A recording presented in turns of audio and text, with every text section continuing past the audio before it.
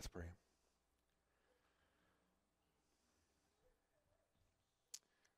I guess as we pray, I just want to give a moment of quiet, just reflection. Maybe there's something in your life that is robbing you of peace this moment, and I want you to bring that to the Lord as we come to His Word together, and He wants you to experience peace. That's His will for you and for me and for us. And whatever that is that's in your way, God wants to minister and speak to that area of your life today. And so it's your opportunity now just to bring that concern, that worry, that fear to Him today.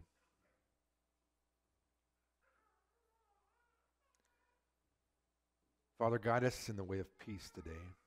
Guide us to the Prince of Peace. Remove distractions in our hearts and lives and help us to just discover the wonderful peace that you have for those that know you. So thank you for this season of peace. Guide us in your truth now, we pray in Jesus' name. Amen. We got the youth row up here. I don't know if you noticed the second row. They're full of our youth here. It's pretty awesome.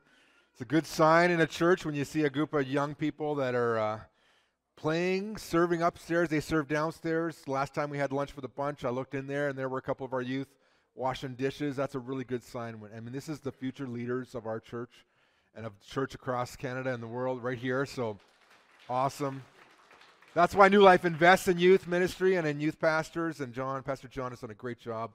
I mean, these are missionaries. He's taken them to like some really hostile places like Winnipeg and San Diego, and you know, so I mean, we're proud of our youth. We had them over at our house on Friday night, and we had a lot of time and a good time with them. There is some hidden talents in our youth group. We had a cookie decorating contest. Now, when I was in youth group, I kind of skipped that activity, you know, but we got some guys in our youth group that are really good at decorating cookies. You wouldn't believe it. So anyway, we had a good time. We're talking about peace today. And peace is one of those kind of big ideas, right? It kind of shows up, you know, it's sort of the running joke, right, at beauty pageants, right? You know, what do you hope for in the world? Well, world peace, right? It's kind of the, you know, that token answer. When I was in high school, these guys showed up in our town, and I was in the Kootenays at the time, an area where a bunch of Russian immigrants had immigrated to back many, many years ago, a group called the Doukhobors, and there was a sect of them called the Freedomites. I don't know, anyone know the Freedomites? So you know, the old people would know. The Freedomites were, they were peace-loving people, but they would protest.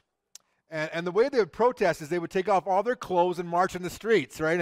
And these large Russian women were marching in the streets, and of course the police officers were like, how do you arrest that? You know, like it's sort of kind of awkward, you know, and they were peace, you know, loving peace. And they would do strange things like burn their houses down to you know, protest against war. I mean, it was just really weird. But anyway, in 1991, these guys showed up in town to have a peace rally.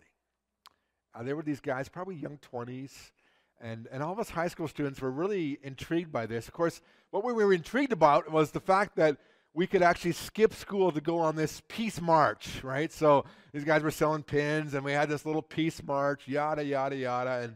And now that I'm an adult and I look back and I think, you know, if I was a parent, I'd be like, hey, who are these guys, right? I mean, what kind of young 20-year-old guys who aren't working wander around going to high school selling peace pins and organizing peace marches? It was really weird, but maybe it was the fact that we kind of were in this town which had this history of pacifism. I don't know, but for one day we skipped school and did a peace march.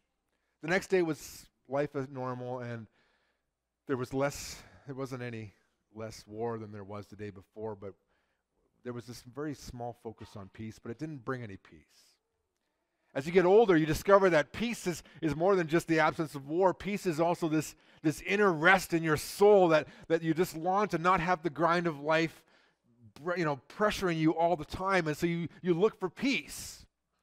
And we travel for peace, right? We go to Mexico to find peace. We go to retreats. We go to yoga. We go to all sorts of things to try to find peace. And we can't find it. Or we find it for a moment and then it's gone. And you know, this has been a problem that our world has faced for centuries. And the Jewish people long for peace. They long for that day of security and stability. And so when John the Baptist is born, his father Zechariah speaks this prophetic word in Luke chapter 1. And in the end of this prophetic word is this message of peace. And you got to understand that for 400 years or longer, the Jewish people hadn't heard any word from God, no prophets, kind of silence. And Zechariah breaks the silence here in Luke chapter 1 in verses 68 to 79. This is the first word from God that people have heard in hundreds of years. And this is what he says. He's been silent for 9 months or more. He hasn't been able to speak. His son is born. They ask his mom, what are you going to name him? She's like, we're going to name him John. They're like, there's no one in your family named John. Why are you naming him John? Dad asks for a tablet. He writes down, his name is John. The moment he writes it, all of a sudden, boom, his tongue is open, and this is what comes out of his mouth. He says, blessed be the Lord God of Israel, because he has come to help and has redeemed his people. For he's raised up a horn of salvation for us in the house of his servant David, as he spoke through the mouth of his holy prophets long ago, that we should be saved from our enemies and from the hand of all who hate us. He has done this to show mercy to our ancestors and to remember his holy covenant, the oath that he swore to our ancestor Abraham. This oath grants that we, being rescued from the hands of our enemies, may serve him without fear in holiness and righteousness before him as long as we live. Now, it sounds very nationalistic. It is nationalistic. Jesus is the King of the Jews. And to this day, the Jews still long for that peaceful security of their land, and they still fight hard to protect their borders. But here they are. But then it gets a little more personal. He says, and you, child, he's referring to John, will be called the prophet of the Most High. For you will go before the Lord to prepare his ways, to give his people knowledge of salvation through the forgiveness of their sins. Because of our God's tender mercy, the dawn will break upon us from on high, to give light to those who sit in darkness and in the shadow of death, and to guide our feet into the way of peace. It's interesting. He goes from this nationalistic vision of salvation from enemies and to this personal thing about forgiveness of sins, getting out of the darkness and entering that dawn of a new era and walking in this way of peace. And for people who are subjugated by the Roman government, I mean, they would long for this peace, but he's not talking about that kind of peace. He's talking about this deep peace of the soul, knowing that you are right with God. That John would go ahead to prepare people for Jesus and the message of peace that he was about to bring. And the reality is that peace, the prospect of peace is enticing.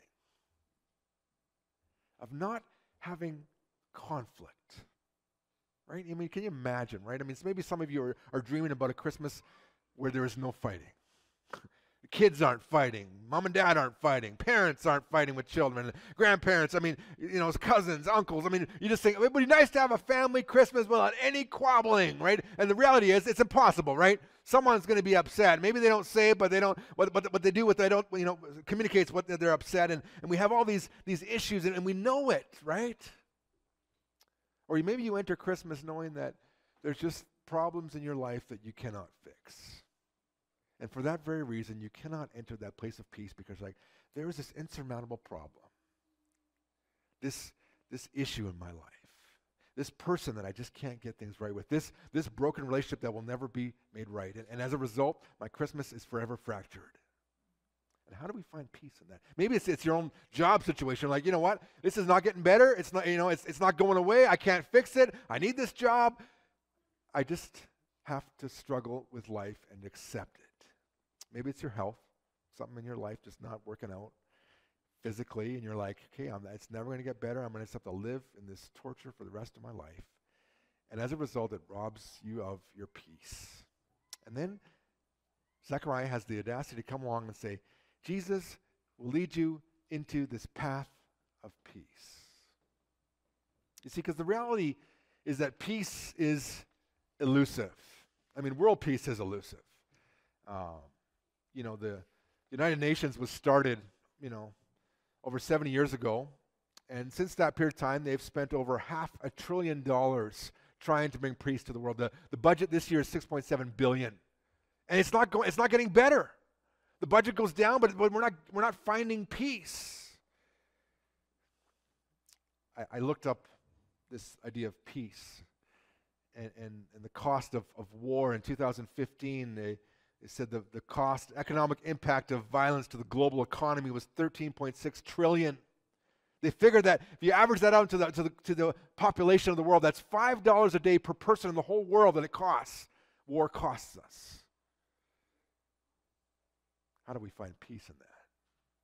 Well, so I went online, and of course, everything on the internet's true, right? And I found these quotes about peace, right? So here's what the world offers us for peace. George Michael, great philosopher, said, "You'll never have peace of mind until you listen to your heart." The Dalai Lama said, "Don't let the behavior of others destroy your inner peace," right? Don't let them destroy your inner peace, right? Peace is the result of retraining your mind to process life as it is, rather than as you think it should be. Now, whatever that means, right? So, just wander around in circles, and eventually you'll find this elusive peace. Eckhart Tolle, kind of the humanistic kind of philosopher whose books are sold at Costco, right? So kind of a popularist, kind of a spiritual writer. You'll find peace not by rearranging the circumstances of your life, but by realizing who you are at the deepest level. Discover that inner person. Now, I would suggest that when you discover that person, what you're going to find is not peace, but horror. But according to Eckhart Tolle, you can find peace that way. John F. Kennedy said, "Peace is a daily, a weekly, a monthly process, gradually changing opinions, slowly eroding old barriers, quietly building new structures." It's kind of this grind of just keep working at it, keep working at it, keep working at it, keep working at it. Linda Evans said, "If there's no inner peace, people can't give it to you. The husband can't give it to you. The children can't give it to you. You have to give it to you." So you're kind of the author of your own peace story, right? Ralph Waldo Emerson said the same thing. Nobody can bring you peace but yourself. Peace is its own reward, said Mahatma Gandhi. If you cannot find peace within yourself, you will never find it anywhere else, Marvin Gaye. And that's actually haunting words. If you cannot find peace within yourself, you will never find it anywhere else. And of course, this represents kind of the spirit of our age. We don't realize that somewhere within all of us, there does exist a supreme self who is eternally at peace. That's Elizabeth Gilbert in Eat, Pray, and Love. Somewhere within you is this supreme self that is eternally at peace. And so this is why we haven't found peace. Because the more we look in ourselves, we find it's not there, but we're told it's there. And so we keep looking for this peace, and it's not there. And so do you wonder why people get to the end of themselves and then take their lives? Why? Because it's not there. And for this reason, the Scripture, the Holy Word of God, the eternal Word of God says that there is actually a path to peace. And this path to peace is not found looking deep within your recesses of your soul, because if you really honestly look within the recesses of your soul, what you find there is horrific and scary and frightening. It's selfish, it's evil, it's ugly. And we need to look outside of ourselves to find peace. The peace that God wants you to experience.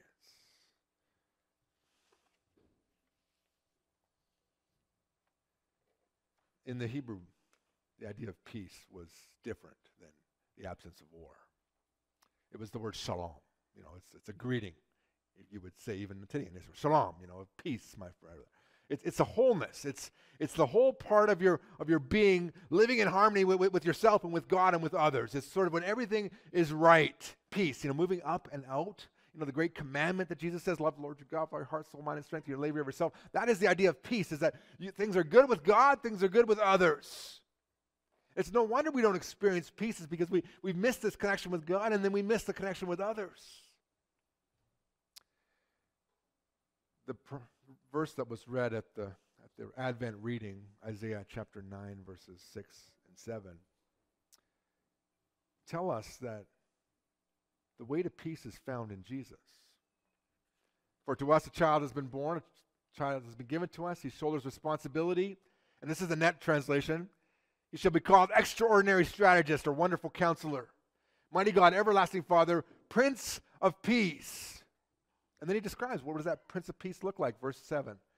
His dominion will be vast and will bring immeasurable prosperity or peace. He will rule on David's throne and David's kingdom, establishing and strengthening it by promoting justice and fairness from this time forward and forevermore. The Lord's intense devotion to his people will accomplish this. He's like, things are going to change with this new king, the Prince of Peace. You see, the way to peace is found in Jesus. We need a leader to bring peace. You know, as a kid, I grew up and I can remember watching the news, you know, black and white, small little screen TV, you know, and then, you know, 'cause it's not big like it was today, but, you know, always someone going over to the Middle East to try to bring peace, right? There was always someone trying to negotiate a new peace accord, and it never happened, right? But Jesus comes as the Prince of Peace, the ruler of peace, to establish peace. And of course, how he does it is in the most unexpected way. He comes and he goes to the cross. And he offers himself as a sacrifice for sin once and for all. And he makes the way possible for us to discover peace with God, to restore the vertical relationship, to have that peace with God. So Romans 5, chapter 1 and 2 tells us, therefore, since we've been declared righteous by faith, we have peace with God through our Lord Jesus Christ. And it continues and it says, through whom we also have obtained access by faith into this grace in which we stand, and we rejoice in the hope of God's glory. It's like, you know, we have peace with God. Like the reason we don't experience peace is because we've got this fractured relationship with the Creator. And Jesus comes and he dies on a cross.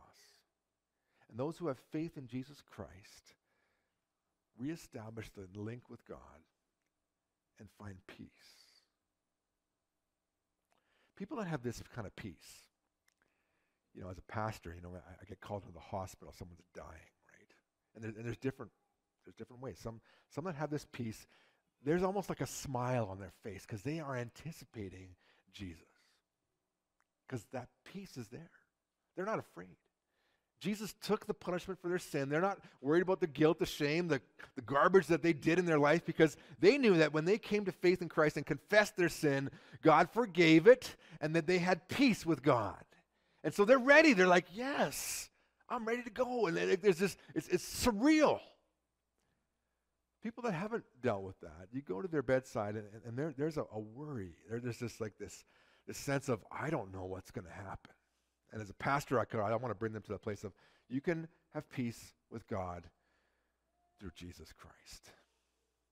Jesus establishes peace with God for us when we come to him. But not only that, Jesus also enables us to have peace with one another. Ephesians 2, verses 13 to 18 tells us that. But now in Christ Jesus, you who used to be far away have been brought near by the blood of Christ. For he is our peace. Now he's talking about the Jews and the non-Jews, what they call the Gentiles. He's like, yeah, we've got these two different groups, and if you've lived in Israel, you know, like, you know, they're kind of separated. A Jew won't eat with a Gentile, and you won't touch them, and there are certain things. He's like, but now in Christ, peace has been made. The one who made both groups into one and destroyed the middle wall of partition, the hostility, it says. Continue in verse 15. When he nullified in his flesh the law of commandments and decrees, he did this to create in himself one new man out of two, thus making peace, and to reconcile them both in one body to God through the cross, by which the hostility has been killed. And he came and preached peace to you who are far off and peace to those who were near, so that through him we both have access in one spirit to the Father. He's made peace. So now here we have a church where every ethnicity is welcome. There is no gender differentiation when it comes to being part of God's family, men and women, young and old, your color of your skin, your educational level, your social status, your annual income. It doesn't matter. In Christ, we are one. Christ has brought peace. Amen. Isn't that great? Like, I mean, so we're together, right? Everyone is welcome. Everyone's a part. Everyone is equal in this family because Christ has made that peace possible. In the past, you had to be Jewish You had to, and even in the temple, you could worship God, but there were barriers, right? I mean, if you were a Gentile, you could come this far in the temple, right? There was a court of the Gentiles, and then there was the court of the Jewish women. So the Jewish women could kind of go a little further, and then there was the court of the Jewish men, but the women were left behind. And then, of course, there was the court only the priests could enter, and then there was the temple where only the high priest could enter, and the Holy of Holies only once a year. And so the closer you got to God's presence, the fewer people could get there. But now in Christ, the partition, the walls have been broken down. We all gather together. Gentiles, women, men, priests, your lineage, your economic status, everyone together. Christ has established peace with each other. Not only that, he gives us peace when things aren't easy. You see that in John chapter 16, verse 33. I've told you these things so that in me you may have peace. In the world, you're going to have trouble and suffering, but take courage. I have conquered the world. So here's the issue. We think peace means that there's no trouble in our world, no trouble in our life, no struggles, no stress, no anxiety. That's not true. Jesus is like, you're going to have trouble, but when you have me, you have peace in the midst of your trouble. Remember the disciples in the boat? They're going across the Sea of Galilee. It's not a very big sea, but it gets pretty raucous at times. And Jesus is sleeping in the stern, and they're like, oh, man, we're going to die. What's happening? Jesus, wake up. What's going on? He's like, guys, what's your problem? Like, I'm here with you. Like, what are you worried about, And gets up, yeah, peace, be still. And boom, the waves stop. And they're like, what's going on here? Jesus is like, you can have peace when you have me in your life, even though life is difficult, right? Your school is tough. Kids in your school aren't going to respect your Christian faith. The people at work are going to be like, yeah, you're just strange because you are a follower of Jesus Christ.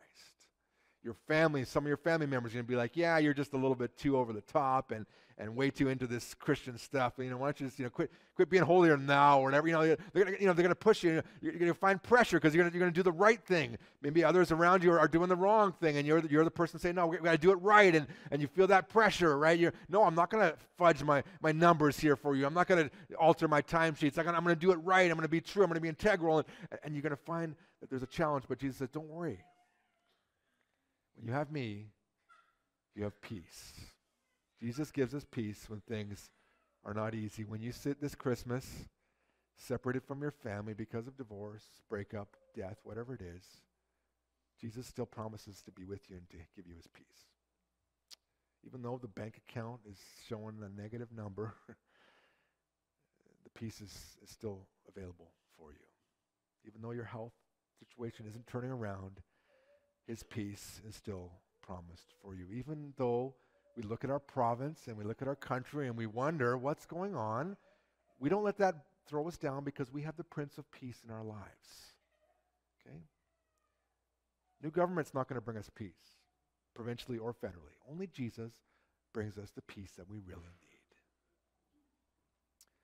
Jesus also gives us the peace to live in unity in the church. It says in Colossians 3:15, you'll see that up here.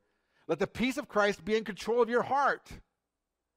For you are in fact called as one body to this peace, and be thankful. Now, the your there is a plural your. It's not just your heart, little Mike's heart. It's our heart, your heart. The reason churches fight with each other and squabble and are critical and complain is because the peace of Christ is not ruling in our hearts. You have to let the King, the Prince of Peace, come in and say, I'm going to establish my rule of peace in your heart so that you can live that peace with each other. We are going to irritate each other, people. We're going to tick each other off. We're going to say things that offend each other at times, and that is life in relationship in a sinful world. But when the peace of Christ rules in our hearts, we learn to kind of just say, okay, I'm going to forgive. I'm going to forget. I'm going to bear with each other in love. I mean, it's what every husband and wife do every week, every day. Jesus gives us the peace to live within unity in the church. And Jesus' return is a motivation to live in peace and in holiness. We see that in 2 Peter 3, verse 14, the final verse that's up here. Therefore, dear friends, since you're waiting for these things, that is the return of Christ, strive to be found at peace without spot or blemish when you come into his presence.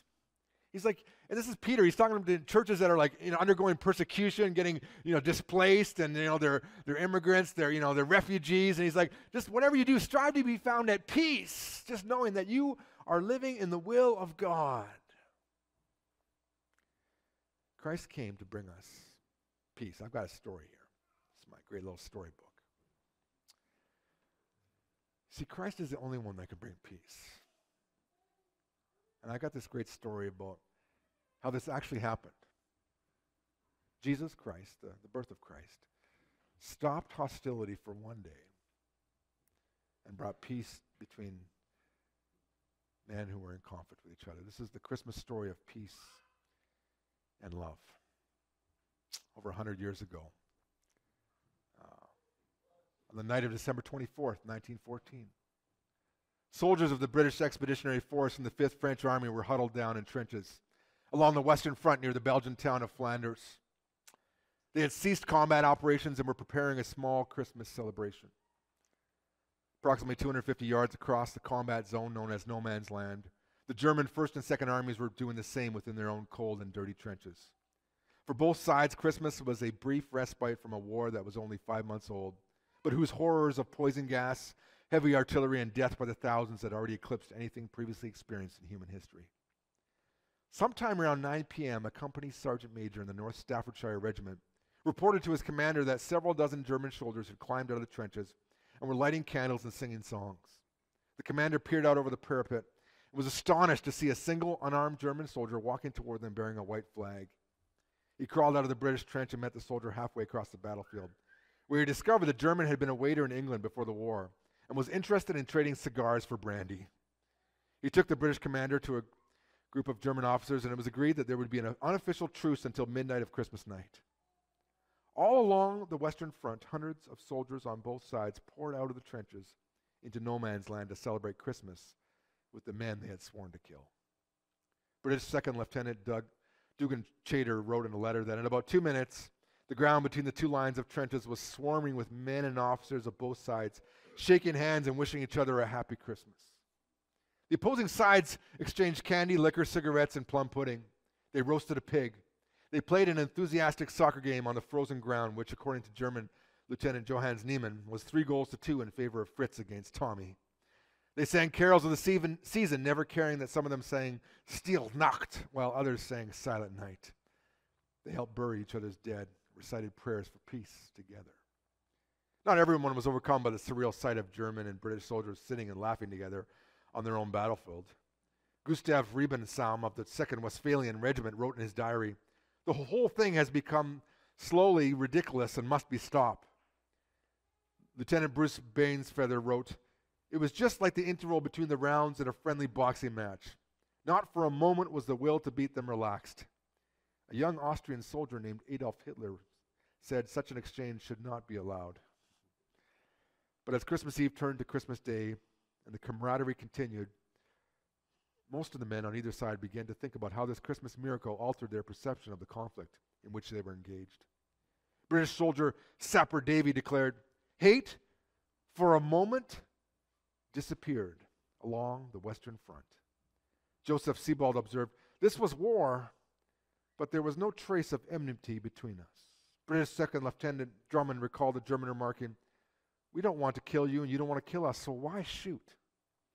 Inevitably, Christmas came and went and the time for the resumption of hostilities approached.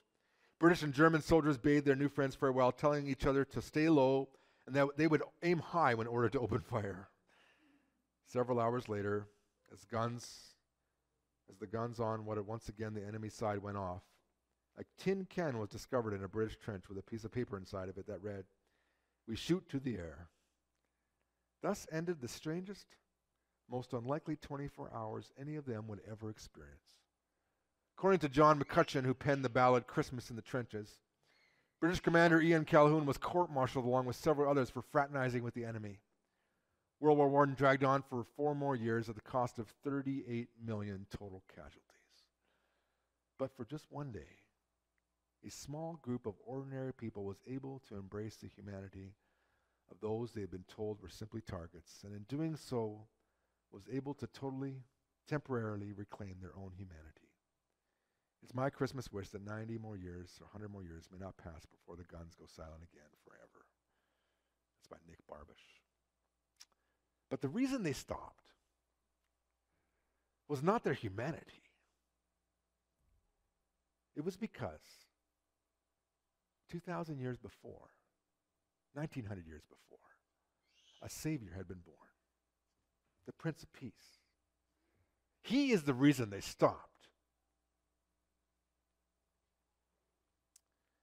He is the one who came to bring us to the path of peace. He can bring us the peace of our soul that we need so desperately, and He can bring us the peace between each other that we need so desperately.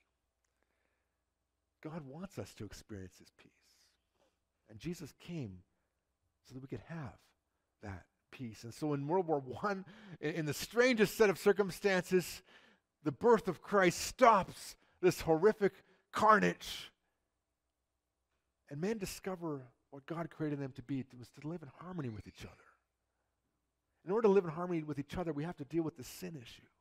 And when we deal with the sin issue, then we deal with the relational issues with each other, and we can move up and out in new life in Jesus Christ when we have the peace of God dwelling in our hearts. But you need the Prince of Peace. And once we have the Prince of Peace, then we become the agents of peace. Why do we have a Christmas Eve service? I mean, it's tomorrow. I mean, we just had service on Sunday. Why are we having service tomorrow? Because we want people to know the peace of God. We want you to invite your friends and your neighbors and your family members that don't know Jesus and say, you can have peace. The peace that you don't currently have. And it's found in only one place, in Jesus Christ. So we create this opportunity for you to be a peacemaker, to guide people to the way of peace, which is Jesus. The team has done a great job preparing for this service tomorrow. We've got drama, we've got music, we've got wonderful things, but the message really is that they can have peace, they can have joy, they can have love, they can have hope if they have Christ. And that is our joy, to celebrate that and to share that with others. Would you just bow with me in prayer as we close? If you don't have peace with God this morning, I just invite you today to receive God's gift of peace to you, Jesus Christ. To in your heart to receive Christ as your Savior.